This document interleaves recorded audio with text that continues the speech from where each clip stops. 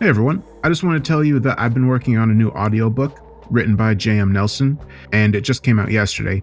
If you want to check it out, I will put a link to the audiobook in the description and in the pinned comment. But with that said, enjoy the story.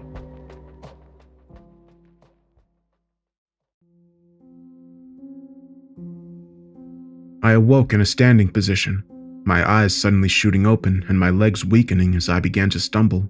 I panicked as I felt myself falling forward, instinctively reaching out to grab the nearest thing, which happened to be the shirt of a guy standing in front of me. "Watch it, buddy," he exclaimed in annoyance, although the mystery man did take hold of my arm and shoulder before helping me to steady myself. "Are you okay?" he asked sympathetically. "Yeah, I think so," I replied through trembling lips as I tried to get my bearings. "Well, just keep your cool. And whatever you do, don't step over the white lines." I didn't understand what he meant, but then I adjusted my eyes and surveyed the scene around me. I hadn't seen the face of the man who'd helped me, but when I looked up, I could make out the back of his head in the darkness, and I realized he'd turned around after assisting me, now facing forwards. Darkness was all around me, but there was a dim illumination on the ground which I stood upon.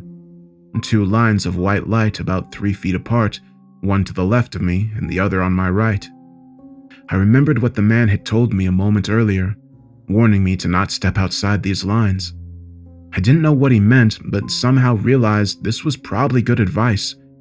I creaked my head to one side, looking over the shoulder of the man ahead and seeing a line of people standing in front of him, a long, single-file line of shadowy figures stretching for several hundred yards up what appeared to be a slight elevation. All stood within the 2 white lines, which seemed to operate like some kind of emergency lighting, and at the top of the line of unidentified figures was a doorway of bright, almost blinding light, a literal beacon in a sea of darkness, inviting, comforting, and offering a glimmer of hope in what otherwise seemed like a dangerous situation. I didn't understand what this place was or why I was here, but in that moment, I believed the shining white light ahead was my salvation. There were dozens, maybe hundreds of people standing in the line in front of me, and I couldn't move past them without stepping outside the white lines. I shook my head, experiencing an almost crippling anxiety as my mind raced to make sense of this inexplicable situation. I opened my dry lips and struggled to speak, addressing my fearful question to the anonymous man in front of me. What is this place? How did we get here?" He didn't turn his head to face me, but the man did respond. "You see the white light at the front of the line?" he asked in a surprisingly calm voice. "Yes?" "Well, look behind you." I was terrified but needed to know the truth, so I turned my head, making sure to keep my footing and stay within the lines as I did so. Directly behind me stood a woman about 5 feet 5 inches tall. I could barely make out her features in the dark, but in any case, her head was down, and it appeared she was unconscious. She was sleeping while standing up, just as I had been only moments before. I guessed this was the same for every person in the line, and that we'd all been unconscious when they brought us here. But who had done this to us, and why? I decided this was a question for later. I suppose I should have paid more attention to the sleeping woman behind me, and if I'd done so, I would have surely recognized the young lady. But my attention was drawn to the scene beyond her. I soon realized I was standing in the middle of a long line which stretched back for at least several hundred yards and sloped downwards. And at its end was the polar opposite to the light before me. At the very bottom of the line was a swirling vortex of crimson red, a terrifying portal to God knows where, so vile and sinister that I couldn't bear to look upon it for more than a few seconds. If the light before us offered hope and salvation, the blood-red whirlpool surely represented doom and despair, and the mere sight of it chilled me to my very bones. I turned back around, muttering a profanity under my breath as my body shook. "It gets worse," the man in front of me said ominously. "Look ahead." I creaked my head once again and saw a terrifying scene unfolding. I guess another man had suddenly woken up like I had, but he didn't react well to his surroundings. I watched in awestruck horror as the darkened figure stumbled, swearing as he put his foot forward and stepped outside of the white lines. Someone else in the line tried to stop him, reaching out to grab the disoriented man while shouting, but the well-meaning person's efforts were in vain as the man he was trying to save ignored the warning, slapping his hand away while shouting, "Get away from me, you damn freak!" And then he put both feet across the line on his right-hand side and walked out into the darkness. I say dark, but I could still make out his shape once he was over the line. He was a big guy, over 6 feet in height and well-built. I guess he didn't scare easy and thought he could find a way out, but he didn't get far. I guess he was about 10 yards out before they got him. Thankfully, I couldn't see much in the dim light, and it all happened so fast. But the creatures that emerged from the black void were horrifying, imp-like demons the size of grown men, with eyes which burnt a deadly shade of red, and with claws and teeth like those of the deadliest predators. There were 3 monsters in total, moving so rapidly as they surrounded the doomed man and tore at him with their long and sharp claws. Their victim screamed in absolute terror as the monsters ripped his clothes and skin. Next, the horrified man tried to fight and make his way back to the relative safety of the line, but soon he was knocked over and seriously wounded by a deep slash along his back. Even then, he didn't give in, crawling along the hard ground as he desperately cried for help. Not one person attempted to reach him, however, as all remained frozen to their spots. And of course, he didn't make it. A moment later, one of the demons grabbed him by the legs, pulling his body away from the line as he screamed and tried in vain to dig his nails into the ground. Before long, the monsters and their victim disappeared into the darkness. Then I heard the appalling sounds of skin ripping, bones cracking, and finally what I can only assume was the noise of the monsters feasting on his still warm flesh. I retched, feeling like I was going to be sick, but nothing came up. Panic soon spread along the entire line as people reacted to the vicious killing we'd all just witnessed. Some deteriorated into screaming hysterics, whilst others fell into themselves, whimpering or quietly praying under their breath. But we were all in agreement on one point: we must not step outside of the white lines. Stepping out of the line meant certain death. While within the lines we were safe, for now at least. I shivered as I tried to come to terms with the extreme violence I'd just seen. It seemed like the temperature had suddenly dropped, or perhaps this was just my brain's perception. In any event, my mind was now racing, and I wanted to ask 100 questions at once. I noticed how the man in front of me had hardly reacted to the savage attack. It was like he'd expected it to happen. I also recalled how he'd helped me when I first woke up, but I was yet to see his face, and even now he would not turn around. He'd been the one who'd warned me about the rules, and that simple advice was probably what saved my life. Nevertheless, I had the distinct feeling that this faceless man knew more about our situation than he'd shared thus far, and so I was determined to ask him further questions. But before I got the chance, I was disturbed by a soft cry from behind me. I jumped in shock and turned around, almost accidentally putting my right foot over the line before I stopped myself. Once I'd turned, I saw the woman behind me slowly falling, and I reached out to catch her, taking hold of her slender body and helping her back up to her feet. I felt a familiarity as I held her in my arms. Perhaps it was her scent, or maybe my muscle memory. But then she lifted her head and met my eye, and I almost jumped out of my skin once I saw her face. "Sally?" I said in astonishment, as if my eyes were deceiving me. "Joshua?" She answered weakly as she opened her eyes and slowly adjusted to our new environment. I saw her dark hair tied back in a bun, her soft skin and aggressive green eyes, and I knew it was indeed her. And Sally's presence in this hellish realm brought the terror I felt to a whole new level. I held on to Sally's body as she regained her composure and continued to do so until she was able to stand on her own 2 feet. And I was still thinking of what to say as I looked into her frightened eyes, and a flood of old emotions came back to me. Some good, others bad. In the end, I could only repeat the crucial advice I'd been given, saying, "Don't step outside of the lines, Sally. Whatever you do, stay inside the lines." Sally looked up at me in confusion, and I was prepared for a stream of follow-up questions, which I likely couldn't answer. But before we got a chance to speak, the man in front of me spoke, asking, Did the two of you know each other? Yeah, I answered without thinking. Sally and I used to date. Interesting. The man replied without elaborating. He was still facing forward, and so couldn't have seen Sally falling into my arms. He must have been reacting to the sound of our voices and eavesdropping on our conversation. Meanwhile, Sally adjusted to our terrifying situation, looking ahead at the light and back towards the vortex.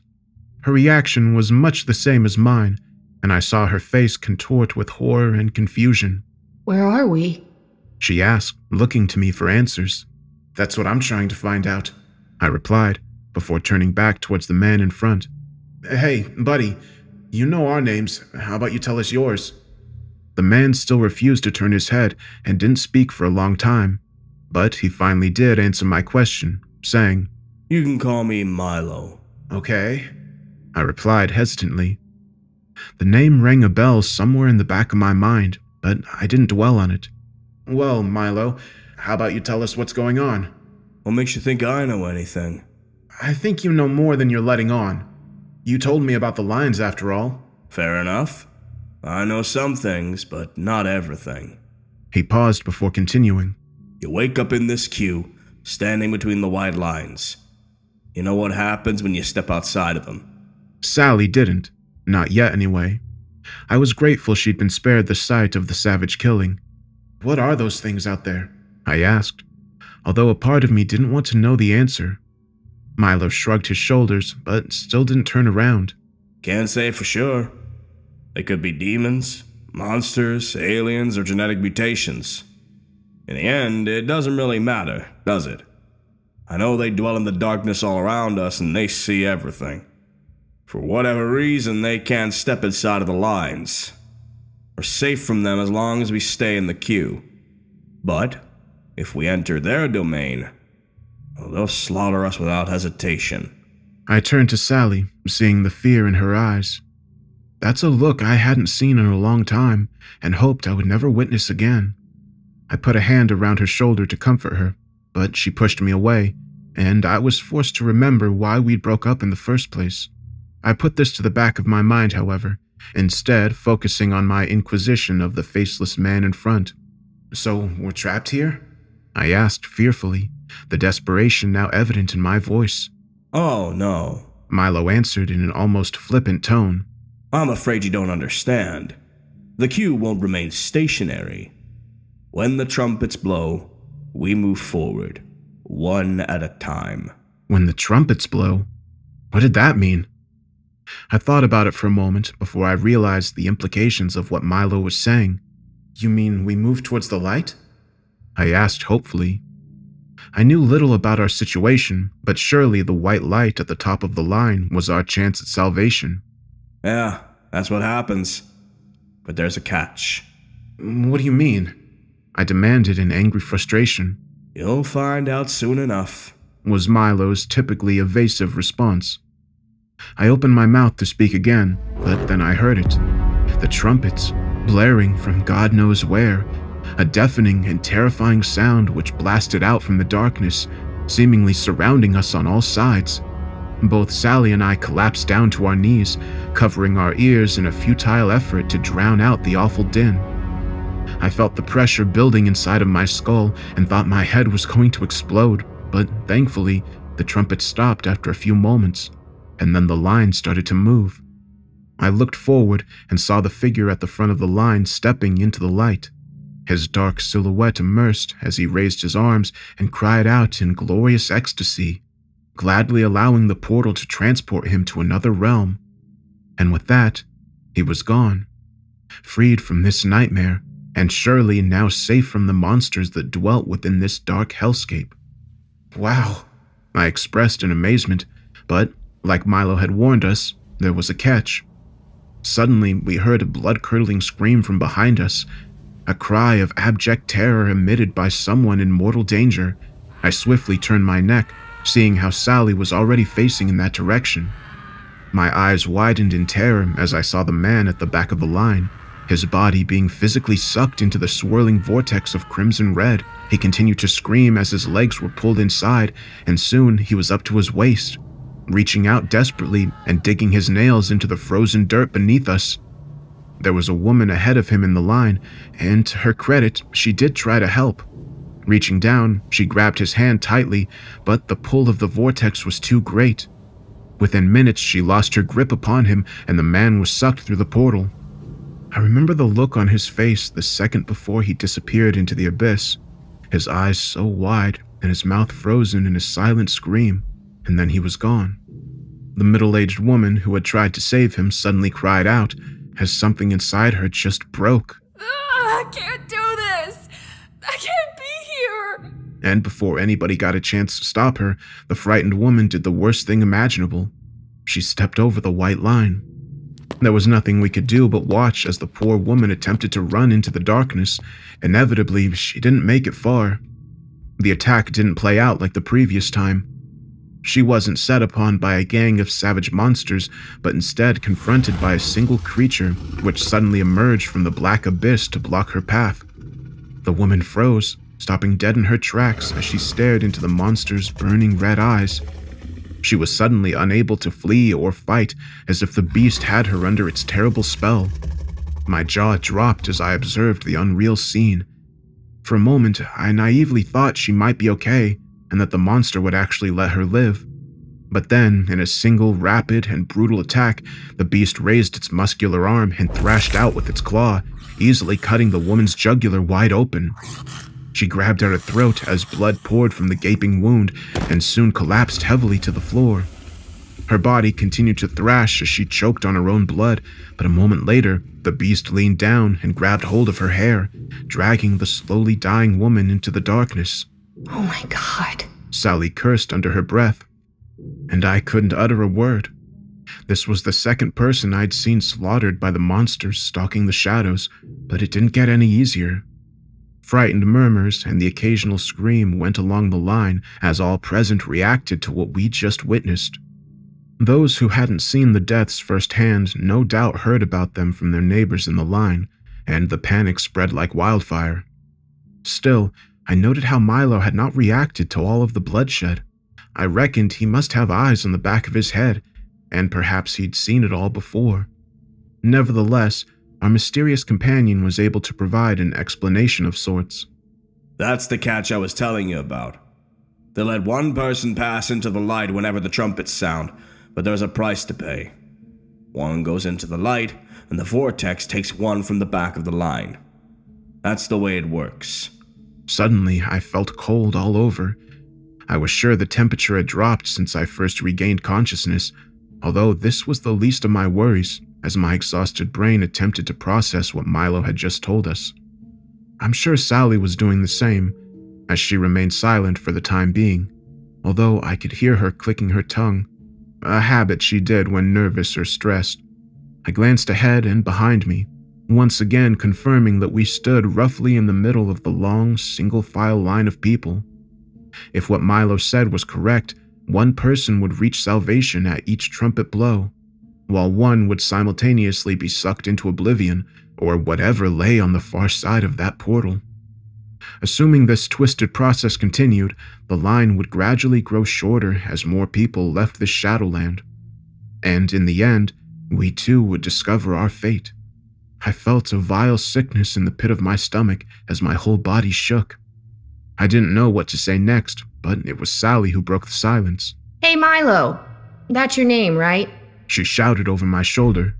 I saw Milo nodding in confirmation, but he still wouldn't turn to face us. You know, you still haven't answered Joshua's question. You didn't tell us where we are and why we're here. Like I said, I don't know everything. But I guess I've been conscious to our situation for longer than the two of you. During that time, I've come up with a couple theories. Like what? I could tell she was becoming increasingly impatient.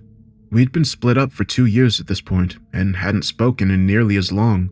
But seeing her again in this dangerous and terrifying situation made me realize I still had feelings for her. Milo eventually replied in a matter-of-fact tone, with no emotion evident in his voice as he spoke. Well, one possibility is that we've been kidnapped or abducted by some malicious person or persons. What's the last thing you remember before waking up here? I tried to think, realizing there was an unexplained gap in my memory. I remember driving, I said uncertainly, and then everything went black. This didn't make sense. Had I been in an accident? If so, why didn't I recall a crash or collision? I have the same memory. Sally muttered nervously. I glanced back at her in confusion, only to find she wouldn't meet my eye. This revelation confused me even more. Sally and I hadn't been together. We hadn't even seen each other in 2 years. What were the odds of both of us being involved in car accidents at the same time?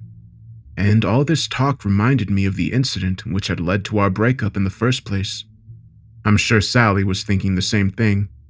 We'd both promised to never speak of that night again. So, if we were abducted, then who has us? And why are they doing this to us? That's the million-dollar question. It could be aliens, I reckon. Or maybe it's the government running a psychological experiment. Or some sick billionaire who tortures people for fun. But of course, there is another possibility. One which is more supernatural in origin. I stared at the back of Milo's head in astonishment, irritated that I couldn't see his face and tell whether he was serious or not. There was a tense pause while I waited for Milo to elaborate, but to my surprise, it was Sally who spoke next. You mean that we're dead? That every person in the line is deceased and trapped between heaven and hell? Her chilling words hung in the air as we considered the terrifying inference.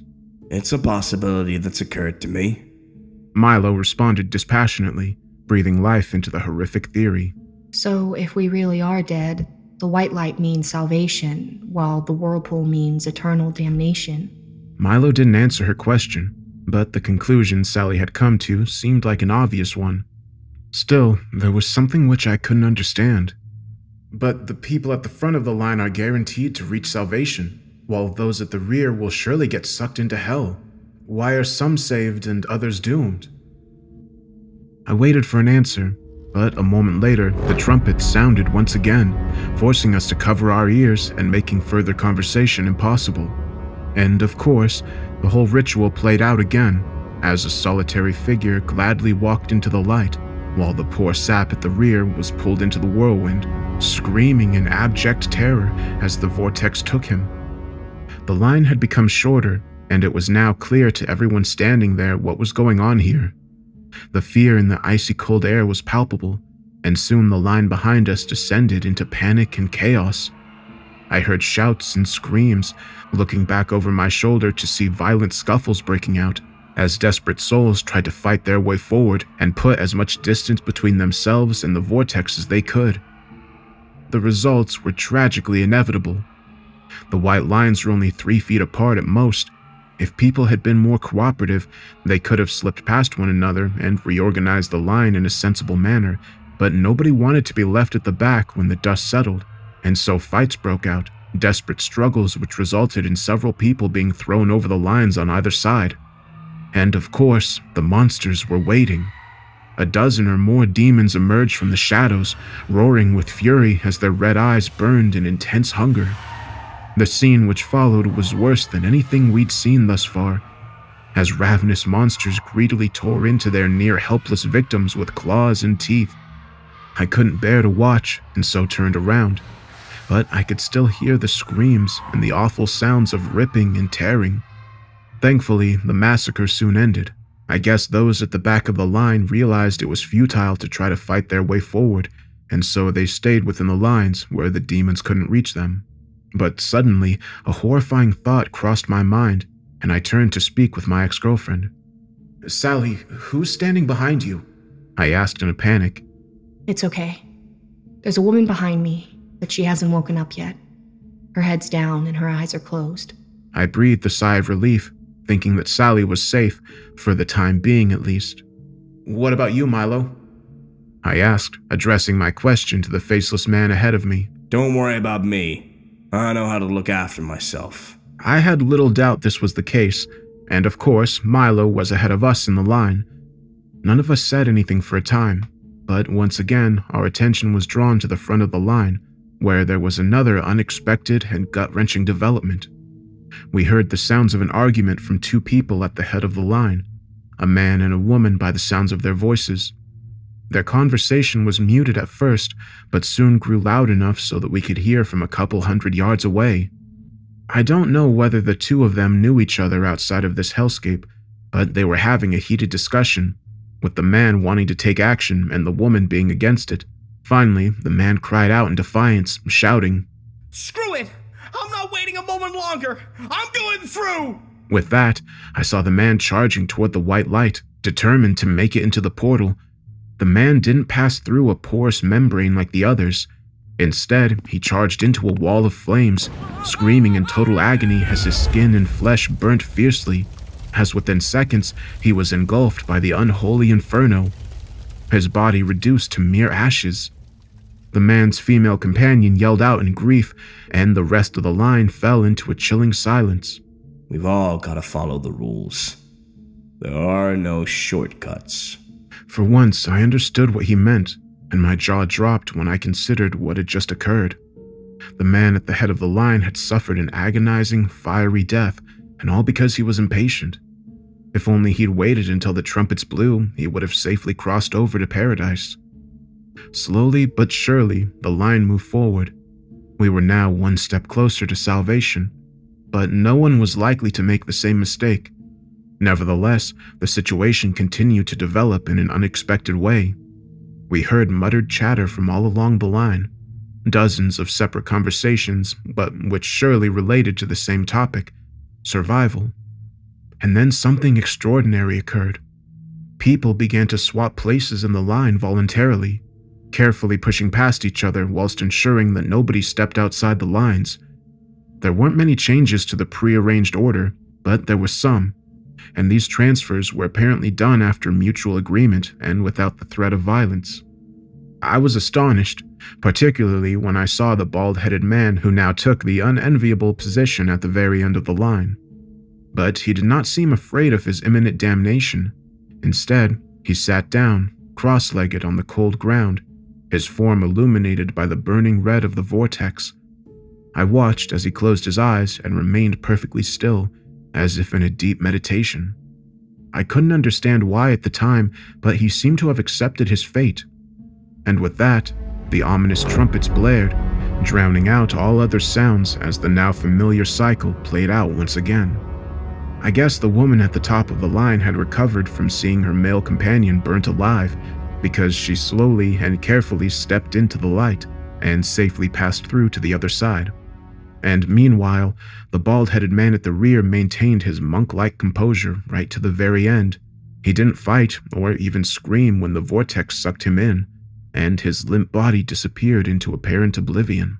I shook my head in disbelief. It was clear that something significant was happening here, but I couldn't quite put my finger on what it was and how it impacted us. But Sally was quicker off the mark, which I suppose I should have expected. She'd always been smarter than me and knew how to cope in a crisis situation. I'd learned as much during the incident 2 years before.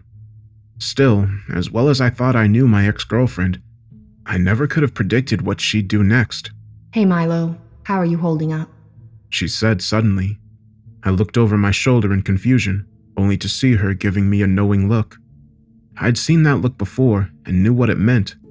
Sally wanted me to trust her and keep my mouth shut, and so this is what I did. I suspected she wanted Milo to turn around so she can make eye contact, but by now I knew this wouldn't happen. For whatever reason, our mysterious new friend was determined to keep his eyes facing forward. I'm doing just fine, he answered, a response which struck me as odd. Why do you ask? Sally seemed frustrated by Milo's reply, but she persevered nonetheless. Well, I feel like the three of us are in this together. But we know nothing about you, Milo. As you know, Josh and I were in a serious relationship. Things didn't work out, but we're still close, and we share custody of our son. I spun around in shock, opening my mouth to challenge my ex, but when I did so, she shot me a hard look and raised a finger up to her lips, silently telling me to stay quiet and go along with this. Obviously, Sally was lying. We never had a child together. We talked about it, but our relationship ended abruptly soon after the incident, and our dreams of having a family died at the same time. But now Sally was claiming we had a son together. I didn't understand why she made up this fictional child, but I soon found out. You have a son? Milo asked hesitantly. Yes. His name's Kevin, and he's 2 years old. A real rascal sometimes, but he's as sweet as punch. I was shocked by how deeply invested Sally was in this lie she'd manufactured from thin air. It was frightening how she was willing to add details to make it more convincing. I was driving to pick Kevin up from my parents' house when this all happened. I just hope he's not too upset and wondering where his mommy is. She let this sentence hang in the air for a moment, I guess for the maximum emotional impact. I couldn't bear to look at her and didn't wish to be part of her deception, and yet I couldn't bring myself to speak out against Sally, because I realized I still owed her a massive debt. Milo hadn't responded verbally to Sally's words, but she eventually followed up with a question. Do you have children, Milo? She asked purposefully. Milo's reply surprised me, but his usual cold demeanor broke down, and he suddenly became upset and angry. No, I never had any kids. My wife and I wanted to, but we never got the chance. I think Sally was taken aback by his emotional response, but she soon regained her composure and continued with her ruse. I'm really sorry to hear that, Milo, she said in what I knew was mock sympathy. But we do have a baby boy. And in situations like this, don't you think parents should get priority? Suddenly, I got it. I guess I was slow to understand what my ex was doing. Milo was in front of both of us in the line, so he would reach the safety of the light before we did. We might survive either way, but Sally was hedging her bets, trying to get Milo to voluntarily switch places so a loving parent could survive to get home to her child. I guess this lie was meant to help me as well, but I still didn't like it. We'd told too many lies already, and there had to be consequences for our deception. Nevertheless, I didn't say a word, instead waiting for Milo's response. But before he had an opportunity to answer, the trumpet sounded once again. As we covered our ears, the familiar pattern took place before our eyes, with one figure stepping into the light and another getting sucked into the vortex. In the aftermath, an individual broke from the line and stepped into the shadowy kill zone. I was shocked to see this figure was little more than a child, an adolescent boy with wild terror in his eyes. I didn't see whether the kid was pushed or if he ran, but he was quick on his feet and seemed determined to make a break for it. Inevitably, a gang of 3 bloodthirsty demons emerged from the shadows and grasped out at the kid with their claws, but amazingly, the kid dodged all of them, making it past the trio of monsters and sprinting into the darkness. He disappeared from sight, and for a brief moment, I thought he actually could make it to safety. But then we heard a blood-curdling scream, closely followed by the cracking of bones and the ominous sound of a huge beast biting into flesh. And I realized that the kid had fallen victim to some yet unseen horror lurking in the shadows. My heart sank in that moment, but Sally's devious plan was still very much in play. Milo predictably didn't react to the kid's violent death, but he did recall the conversation we were having before the trumpet sounded. So, you think you should just go ahead of me because you have a kid? He asked, his voice returning to his characteristic, emotionless tone. I remained silent, but Sally spoke up on our behalf. Frankly, yes. I don't want to be brutal about it, but we deserve the chance to see our boy again. But if we really are dead, then what difference does it make?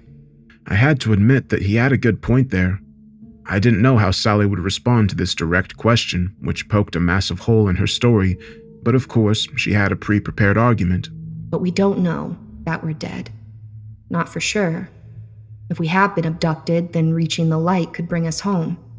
And besides, even if we have passed away, don't you think 2 loving parents deserve to go to heaven? I didn't know how Milo would react to this loaded question, but I certainly didn't expect what happened next, because suddenly Milo began to laugh, quietly at first, but growing ever louder. But his laughter wasn't one of mirth.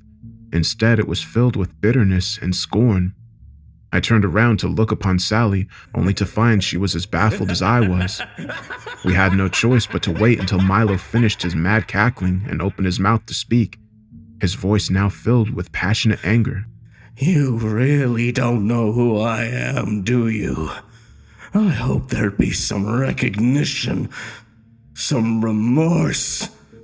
But now I realize this is beyond you both. I shook my head in confusion, feeling like there was something I should have picked up on, but sadly, I remained oblivious. I'm sorry, Milo, I don't understand. You don't, huh? Well, maybe it's about time you saw my face. And with that, he slowly began to turn around for the first time. I stood there in nervous anticipation, my entire body trembling because I suspected what we'd see would not be pleasant. And when his face was illuminated, I recoiled as my most painful memory came back to punch me in the gut. Milo's face was in actual fact a grotesque death mask, his dead eyes bulging and his forehead caked in dried blood. His skin looked like leather, and when he opened his crusty lips, green water poured from his mouth and nostrils.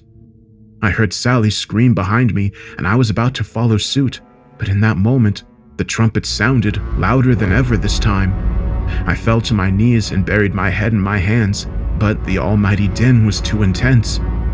I felt like my head was about to explode, and then I found myself drifting out of consciousness, as suddenly my whole world went black. And then I was in another place and time, thrust back to a point in my life which I had tried my hardest to forget. Sally and I were in the car, driving along a lonely country road late at night. We were coming home from a party, and we were in high spirits. We'd both been drinking, I was driving, and surely over the limit, but I'd made this journey a dozen times before, and I thought it would be fine. I remember the two of us laughing over a shared joke. I glanced over to the passenger seat, looking into Sally's mischievous eyes, and feeling so much love for her in that moment, but I should have kept my eyes on the road because I didn't see the pedestrian until it was too late. A sudden panic overtook me as I slammed my foot on the brakes, but I hit the man head on. His broken body was thrown up onto the hood before it smashed against the windshield. I brought the car to a stop as the body fell heavily to the ground, and I sat, frozen, still gripping a tight hold on the steering wheel and in a state of shock.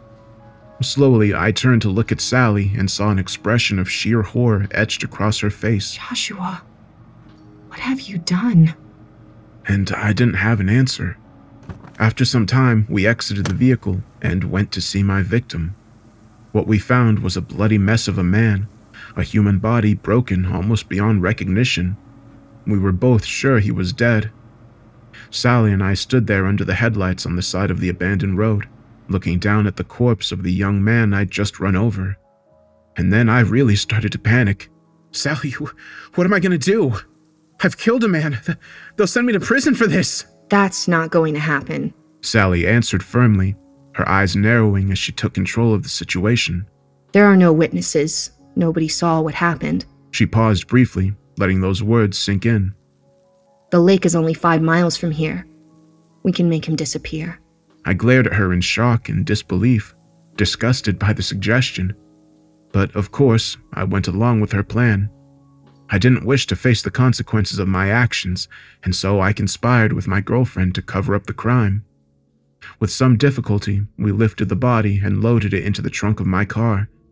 I vividly recall seeing the man's grotesque death mask, his dead eyes looking upward into the night sky as we slammed the trunk shut and sealed him inside. We drove to the lake, exiting the car at the top of a disused dock after releasing the handbrake, watching in solemn silence as the vehicle rolled downwards and disappeared under the water's surface. Sally and I made the long walk home that night, barely speaking a word as the seriousness of our crime hit home. We reported the car stolen the next morning, Sally giving the report to a disinterested police officer who didn't ask too many questions. A few days later, we heard a missing persons report on the news, a young man who had been walking at night and never made it home. In the days and weeks which followed, I lived in a state of constant anxiety, forever fearing a knock on the door, but the cops never made the connection and didn't find the body. I guess it was about 2 months later when Sally and I were watching TV at home, and suddenly there was a press conference featuring a teary-eyed woman giving a statement with the photograph of the missing man framed behind her. She pleaded for anyone with information to come forward and wept as she begged for her husband to come home, and the missing man's name was Milo. Suddenly, my ears were filled with the sound of the trumpets, and I was brought back to the dark hellscape, except the circumstances had changed during my absence. The first thing I noticed, before I even opened my eyes, was the overbearing heat. Before, this place had been ice cold, but now the opposite was true, and simultaneously my nostrils were filled with an awful stench of sulfur and burning flesh, making me retch in disgust. But when my eyes opened, I almost jumped out of my skin, and I started to stumble until a pair of arms grabbed me and held me up. Remember the rules. Stay within the lines and they can't get you. I glanced into her wide eyes, wondering if she had experienced the same gut-wrenching flashback I had during our blackout. The look of terror etched on her now-drawn face told me she surely had, but this wasn't the reason she was so frightened. The demons weren't in the shadows any longer. They were standing right beside us, so close that I could smell their foul breath, which stank of rotting flesh, and see the fresh blood dripping from their sharp fangs. There were half a dozen of the beasts visible on either side of the white lines, appearing like soldiers standing to attention. They didn't make any attempt to attack, but the monsters shot us murderous glares through their burning red eyes, and they grinded their razor-sharp teeth and clicked their long tongues, as if eagerly anticipating the kills to come. But they couldn't get to us, not as long as we stayed in the line. And the line was much shorter now. I guess Sally and I had been out for longer than we thought as we relived our past sins, because whereas the line had once included hundreds of lost souls, now there were only 5 of us. The doorway of white light was right in front of us, while the crimson vortex lay behind us, the 2 gateways competing to drown out the darkness, but the intolerable heat and disgusting stench came from our rear. And I had no doubt that the vortex was a portal to hell itself. In the moment which followed, the terrifying process repeated, as the anonymous figure at the front of the line crossed over, and the woman behind Sally screamed as the hellish whirlpool sucked her inside, and then there were only the 3 of us. In all the chaos, I'd almost forgotten about Milo, but the ghoul was still facing us, his dead eyes burning with rage as he savored his moment of retribution. Tell me, he snarled through his rotting maw. do you 2 feel any guilt? Any remorse for what you did to me? For what you took from me? I struggled to find the words to respond as I experienced a foul, burning sensation in the back of my head. I knew I couldn't hide from this any longer. Milo, of course we're sorry for what happened, but it was an accident. You've got to believe that. Milo laughed bitterly once again. An accident? Was it an accident when you bundled me into your trunk and pushed your car into the lake? Was that an accident? He paused briefly, his lifeless eyes narrowing. I was still alive when I went into the water. Did you know that? I shook my head in disbelief, muttering, No, that's not possible. It's true. Milo confirmed with a nod. I slowly suffocated to death inside of that trunk, and they never found my body. My wife never got closure, never got to bring me home, and that's all because of the 2 of you! Milo was now beyond fury as he roared and charged towards Sally and I with his arms outstretched. Sally screamed, but he was already on me, his skeleton-like hands wrapping around my throat in an attempt to throttle me. I fought back with all my might, tackling Milo and shoving him to one side, and of course, he fell out of the lines. Milo released his grip on my throat as the demons grabbed hold of him, their eyes lighting up with a ravenous hunger as they dug their claws into his flesh. Milo didn't fight or scream when they took him. He merely looked up at us with sad resignation as they dragged him into the darkness. I glanced down at my own hands in disbelief, realizing that I'd killed this innocent man for the 2nd time. The rest of the demons retreated at this point, cackling cruelly as they returned to the shadows. As I watched them go, I felt an immense guilt eating away at me, and I knew it should have been me. It was Sally who broke me from my trance, placing a firm hand on my shoulder and forcing me to look her in the eye. Joshua, are you doing okay? She asked sympathetically. I shook my head, muttering, "I'm a killer." You did what you had to do, Josh. You were trying to protect me. But I need your help one last time. What do you mean? I shot back in confusion. She sighed deeply, probably frustrated by my lack of awareness. Come on, Josh. There's only 2 of us left now. What's going to happen when the trumpets sound? And suddenly I was up to speed. I was standing in front of Sally on the line and was closest to the white light of salvation. "You want to swap places?" I said ominously. "You want me to sacrifice myself for you?" I wondered what I thought about this idea. It certainly wasn't an appealing offer. I was terrified by the vortex and whatever hell lay beyond it. But of course I was. But would I screw over the woman I'd once loved to save my own skin? It had never crossed my mind that it would come to this, but I think Sally had always envisioned this outcome. Sally had always been one step ahead, and in the end, she had the words to persuade me. She held my hand tighter, tears in her eyes as her tone became increasingly emotional. I know it's a lot to ask, Josh. But remember, I saved you after the accident. You said you couldn't face prison, and I made the problem go away. I don't deserve to suffer for your sins. You know that, Josh. I opened my mouth to respond, but we'd run out of time. The trumpets blared aloud, drowning out our conversation.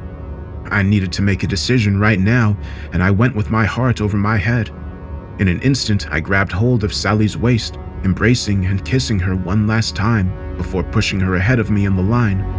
The terrible noise made any further words impossible, but in the last moment, Sally smiled back at me gently and mouthed, "Thank you." And as she did so, I remembered all the tenderness and love we'd once had for each other. But I couldn't escape the nagging suspicion that she'd played me. But Sally didn't wait, soon turning her back on me and confidently walking into the light. And then I felt the irresistible pull from behind me as the all-powerful vortex sucked me in. I felt my skin burning and the air leaving my lungs, and then I was gone from that place, never to return. I didn't know what exactly to expect once I regained consciousness and adjusted to my new environment. I knew it wasn't going to be a good place, but my panicked mind was filled with images of burning lakes of sulfur and sadistic demons wielding pitchforks. But the space I found myself in was quite unexpected. I was inside of a car, sitting in the driver's seat. But it wasn't just any vehicle. It was my car from 2 years prior. The same car I'd been driving on the night of the accident, the night I'd killed poor Milo for the first time. And that wasn't all. I was underwater, surrounded by dark, flowing liquid on all sides, with the only illumination coming from the light above the dashboard. I started to panic, struggling to breathe as I desperately tried to open the doors, only to find they would not budge. Next, I kicked out the windshield, which was already shattered from the night of the accident, but when I kicked the glass, I discovered it was rock hard and unbreakable. I cried out in angry frustration, slamming my fists on the wheel and hearing the muffled sound of the horn. But then I heard a chilling, deep voice from behind me. I wouldn't bother if I were you. There's no way out. I jumped and turned around, seeing a dark figure sitting in my back seat. I knew he hadn't been there a second before, and so he'd seemingly materialized out of thin air. The man, if that's what he was, appeared well-dressed in a finely tailored suit, seamless white shirt and black bow tie. But I couldn't see his face as it remained hidden in the shadows. Thus far, he'd only offered me what seemed like advice. Nevertheless, there was something very disturbing about his tone of voice and whole demeanor, and so I guessed this mysterious individual was no friend of mine. I felt like history was repeating itself and feared the worst, struggling to speak through trembling lips and asking, "What is this place?" Isn't it obvious? The shadowy figure replied. It was, of course, and I needed to face the grim reality of my situation. I'm in hell, aren't I? This is my personal hell. The Shadow Man responded with a sly chuckle before saying, Certainly not, Joshua. This is a halfway house of sorts, and call it purgatory if you will. Believe me, you'd know if you were in hell. I experienced a wave of emotion in that moment. Relief for sure, but as always, I was confused. I don't understand. I was sucked into the vortex. I smelt the sulfur, felt my body burning. You made an assumption. The man replied abruptly. Did anyone tell you that one portal led to heaven and the other to hell? I pondered his words for a moment, until the horrifying implications became apparent. Sally! I exclaimed. What happened to Sally? The man sighed before answering. Sally is somewhere else. Don't worry about her now, Joshua. You won't see her again. Not for a while, anyway. I gulped, feeling a chill as I thought of my ex-girlfriend and feared for her safety. But it seemed there wasn't anything I could do for her right now. And what about me? I muttered nervously. What will become of me? There was a lengthy, almost unbearable pause before the Shadow Man answered me. I'll be honest with you, Joshua. You've got us in a bit of a pickle. On one side, you committed a heinous sin on the mortal plane. But then you made a noble sacrifice in the Shadowlands to save a woman you once loved. Your sacrifice was futile in the end, but you weren't to know that. We're going to need some time to consider your fate, Joshua. In the meantime, you can stay here in this watery prison of your own making. I experienced a renewed panic and also anger, crying out before I had a chance to think. No, you can't keep me here. I won't stay. The Shadow Man's reaction was instant and furious. He leaned forward, allowing me to see his hideous eyes through the darkness, which reminded me of the vortex I'd been pulled into. Mesmerizing and yet terrifying at the same time. When he spoke, You'll do what we tell you. Do not test me, you wretched mortal. I can make all your worst nightmares come to life. I'd never been as frightened as I was in that moment. Not during my mortal existence or even in the Shadowlands. Whatever this entity was, I realized he could inflict suffering upon me that I couldn't even imagine. I had no words to respond, and so merely grabbed hold of the steering wheel and lowered my head in meek submission. Very well, the Shadow Man said with a smug satisfaction.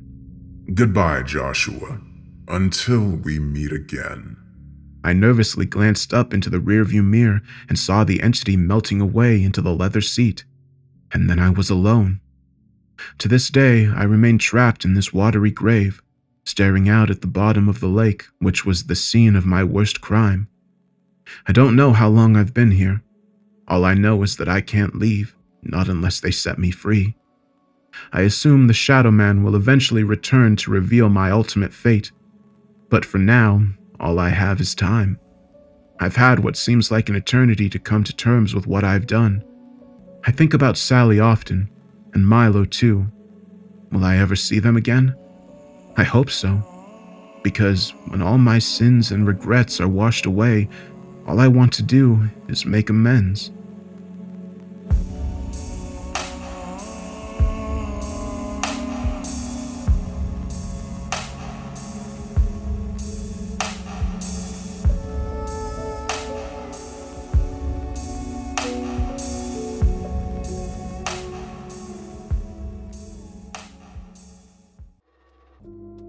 Alright, I hope you enjoyed that story.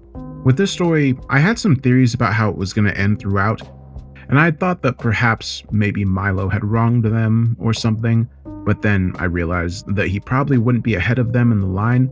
I'm not really sure if placement in the line is supposed to represent whether or not you led a better life or were essentially a better person than the person you're in front of. But yeah, that's what made me not necessarily sure if Milo had done something to them. I thought about the possibility of them having done something to Milo, but I don't know, I thought it would be maybe more in a romantic setting. Maybe one of them left the other for Milo and it was a love triangle type deal. But yeah, I'm really curious to see what all of you think, what your thoughts were on the story. And yeah, I hope you all have a good weekend. I'm going to be going down to the beach to look for some rocks. I recently got a rock tumbler, so I'm going to see like what kind of cool rocks I can get to tumble. So yeah, that's gonna be my weekend. Yeah, what are you up to? I'll be in the comments like I normally am, and have a good day.